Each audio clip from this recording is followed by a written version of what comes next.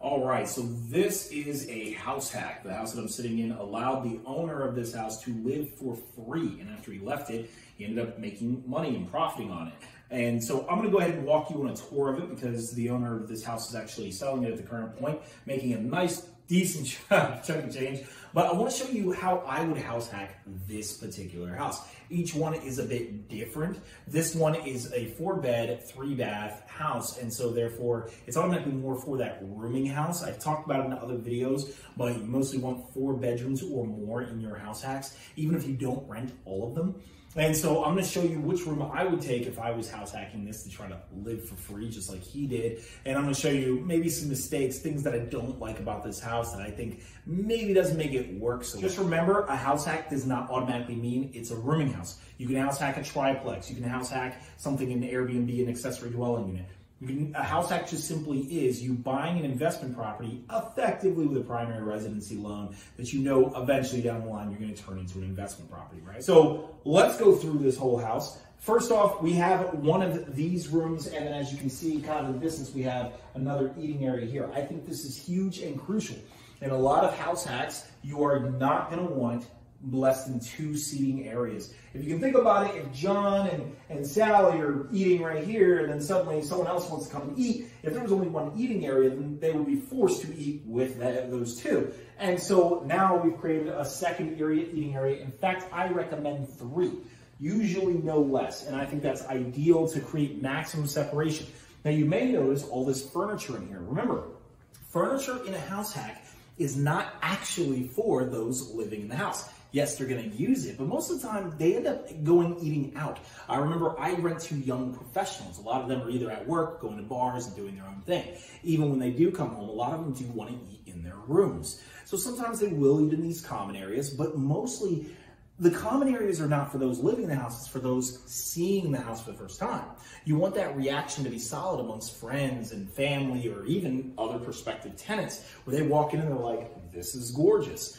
And so a lot of times that is what it's for. So if you see decorations like these plants or decorations like these paintings here, a lot of times that is just strictly for that wow factor purpose. And that reinforces to the tenants who already exist in the house, live in the house, that they're in a house that other people like. Kind of a social proof of the sort. So let's go through this, how I would have designed it. Essentially, short table, just like this, nothing wrong with that. Now, there is a fridge here. For 4 or more bedrooms, I would recommend 2 fridges.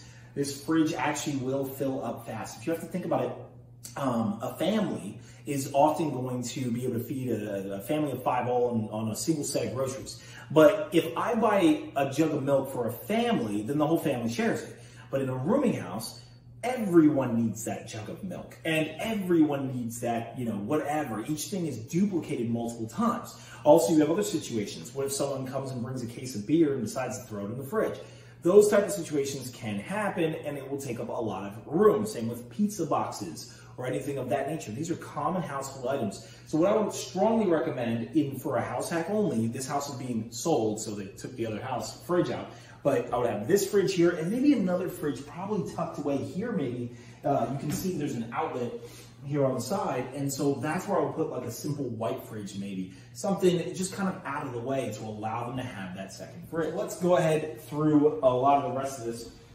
They're working with the color schemes here. You can see some of this tile that I wouldn't have preferred, but hey, it's a unique style. So green countertops and all that. So they made it look nice by throwing plants and such. But let's look at some of the things that, logistics, okay? Number 1, cabinets. Cabinets are huge. You see all these cabinets we have here? There's more over here.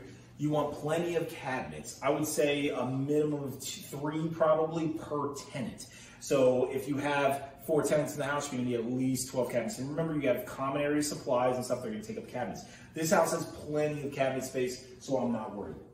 Dishwashers. Dishwashers are a little bit of a tricky thing to manage in a rooming house, but usually more of your higher end houses are gonna have them, so I'm not against this whatsoever. You have your standard type of things, stove, microwave, obviously is gonna need all that. The other things you're gonna need is maybe like Beyond a microwave, probably nothing else that you would provide. You wouldn't provide things like blenders or anything else. You wouldn't really worry about that. So that's more than enough. You just need the utensils and the basic pots and pans. I generally don't do like cookie sheets or anything out of the ordinary.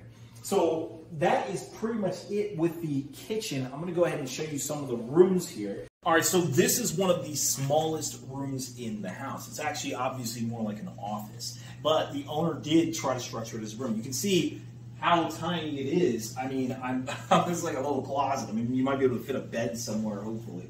So what I would recommend if I was to get this house hack is that the owner lives in this room. You want the smallest, worst room in the house. That is ideally what you want. And the reason why is because if you think about it, you are a tax on the house.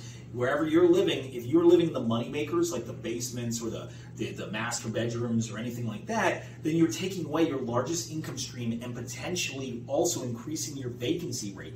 Because if I'm living in this room, how long do I live in it before I really start feeling like I want to move out of it?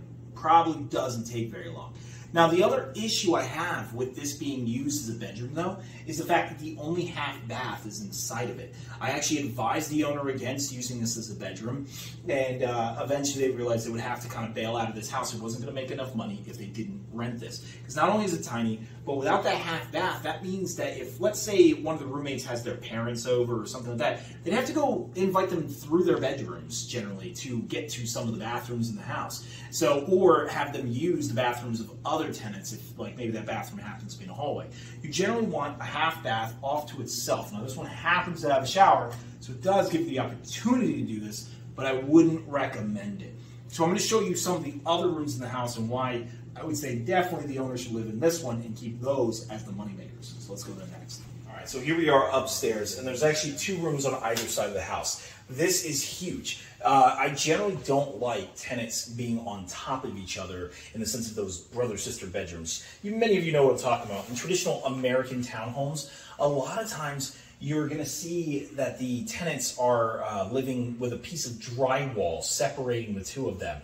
If you can imagine for 2 kids, that might not be a big deal where the parents can just say, shut up. But when you have 2 grown adults who are bringing over significant others or playing music or whatever, that is going to be an insane problem. So here in Baltimore City row homes, generally the rooms are on the opposite side of the houses. That reduces noise and makes it a lot more enjoyable environment to live in. They can do what they want without worrying about other people hearing. Now, ducts do create a little bit of a problem with this because the ductwork can carry the sound. So you can block off some of the ducts, but be careful about that. Mostly because of the air pressure issues, but that's something that I do recommend. Make sure your layout is absolutely solid for a house hack situation. So now I'm going to show you this right here. If you think about it, how difficult, now, okay, these are really old looking, all right? So these washers and dryers, but how difficult would it be to replace these? Let's say they look new, stainless steel, look really fancy. How difficult would it be to replace one of them if it broke? If you think about it, you have 4 tenants using these things actively. They are going to wear down. They are going to break. My recommendation, the instant you buy the house, replace these immediately with rental grade, easy to replace type of stuff. Because let's say one of these fail. If it was really expensive looking, then you would end up replacing it with something cheaper because you don't want to spend another $600 maybe or whatever on your washing machine. Well, if you do that, you're going to look much cheaper as a landlord and individual, even though really you're just trying to keep the cost of your house down, especially since you're living in it, you're probably not going to be profiting. So essentially, I would replace them pretty quickly if I could. Now, these are old. You might be able to get away with it. Almost anything rental grade will look kind of like this. But just keep that in mind about your appliances and what you're, especially moving machines, things like machines themselves that will break. Dishwashers are another common problem, but more often it's the washer and dryer. So here we actually have a hallway bathroom that could be used as a supplementary bathroom. So if we take you inside here, you'll see it's a pretty standard, just simple bathroom, nothing complicated about it. I think overall there's nothing really to be said about the design of this particular bathroom. I mean, it's fine. It's largely tenant proof in the fact that it just has a tub surround. Nothing crazy about this thing. The only thing I would note though is that he's sharing this bathroom with the two bedrooms on this floor. The problem with that is there's not a lot of space here to put the toothbrushes and multiple different things. I would recommend a larger vanity in this case, probably more like a 30 inch or something like that. Just bring it out a little bit more to allow them to store more of their stuff.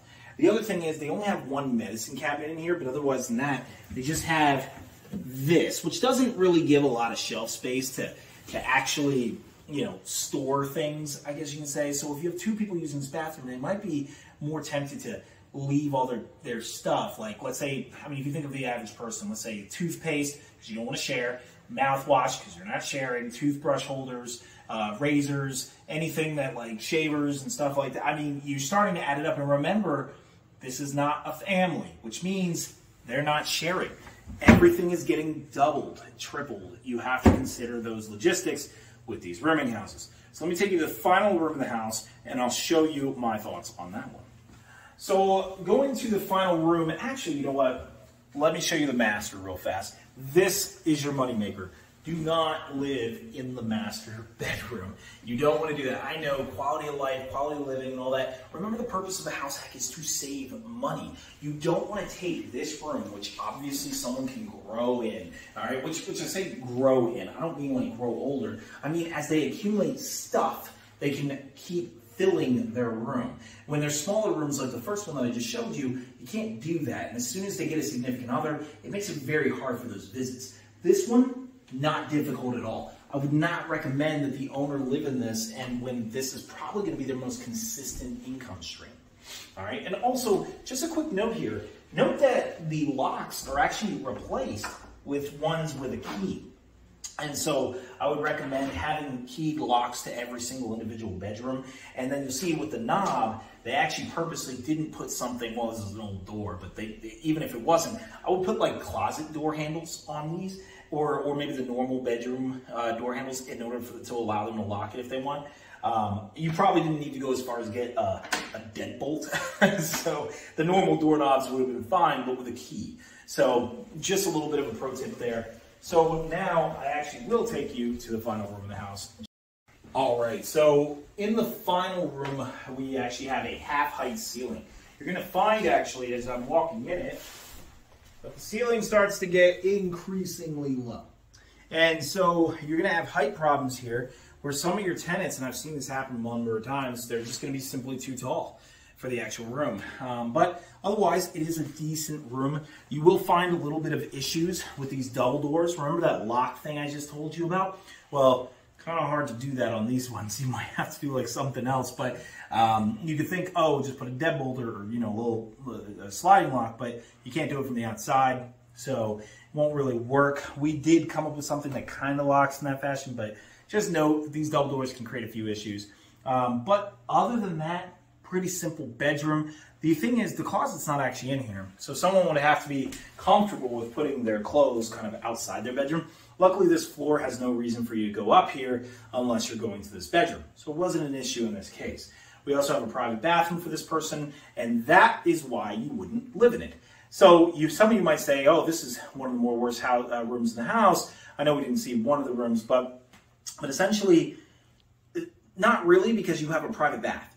You don't want to take your private bathrooms. I know you're probably going to think, but what about my quality of life? I've got to live too. You're doing a house hack to save money and build wealth for your real estate career. You can live for free and then use all the money you're using to live for free into something else. You want stable tenants who like staying here. Trust, those arguments are going to get sickening fast, and it's just more arguments if they got to start sharing bathrooms. That's why I recommend no more than 2 people share a bathroom. That's why I recommend no less than 1 bathroom under the number of bedrooms. So anyway, that's it for my tour of this particular house hack. If you're interested in more, I have more house hack videos. I talk about a lot of my different strategies and thoughts of different house hacks. So let me know, comment below what type of house hacks you want to see, and I'll definitely be posting more on the channel very soon.